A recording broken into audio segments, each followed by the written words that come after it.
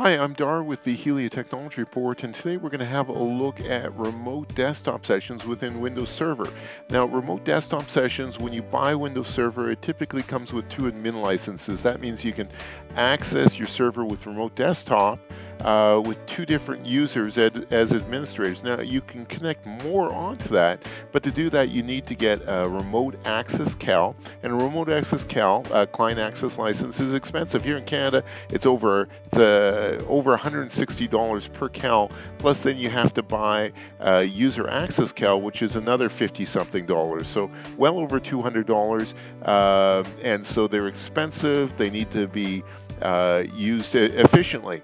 And so as an administrator, as a user, if someone is not using their license, they've logged in and they've just left it there, we want the ability to log them out and free up that license. It's also good for backup, so that if we're backing up files, we don't want them left open, so we're going to log everyone off before we do the backup. So let's get in and have a look at this. We're going to go in, and this is Windows Server 2008. We're going to search for group policy, and there's our edit group policy. So this is our group policy editor. We're going to go into, well, let's make this a little bit bigger so we can see it, administrative templates, and then we're going to go to Windows components, and then there's a remote desktop services. We'll open that up. Let's make this a little bigger again here. And then there's a session host, and the last one here is session time limit. So these are the ones we're going to edit. So the first one, we're going to go in here and we're going to enable this, and so this is to set the time limit for disconnected sessions. So if someone has logged in, then the session gets disconnected. Well, they're still logged in, even though they're disconnected. So we're going to, after 2 hours, we're going to disconnect them. Not disconnect, but actually log them off. Now this is a limit for active but idle. So this is when someone logs in, they keep their session open on their computer, but they're not doing anything. So if there's something like that, again, we're going to log them out after 2 hours.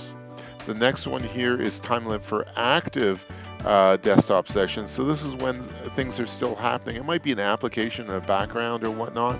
And generally, we should have a policy that everyone logs out of sessions at least once a day at the end of their shift. So I'm going to say 1 day, and that just keeps it from a session remaining open all of the time. So I'm going to go to the next one here. Terminate session when time limits are reached. Yes, so if there's a time limit and it's been reached, of course, we want to terminate that session. So next. And then this is a useful little item. This is if you've disconnected, it's not going to log you off immediately.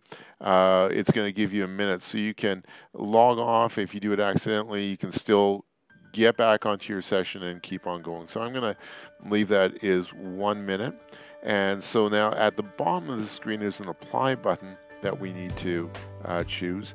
And so this is going to set these settings as a default for all sessions on this particular computer. If it's a domain controller, it's very, very similar. The items are in the same place and off you go.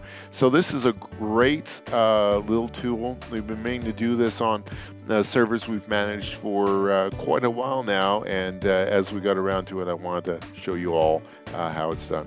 Hi, I'm Dar with the Helia Technology Report. Thanks for watching. Please like and share this video if you find it useful, and happy Canadian Thanksgiving. Bye for now.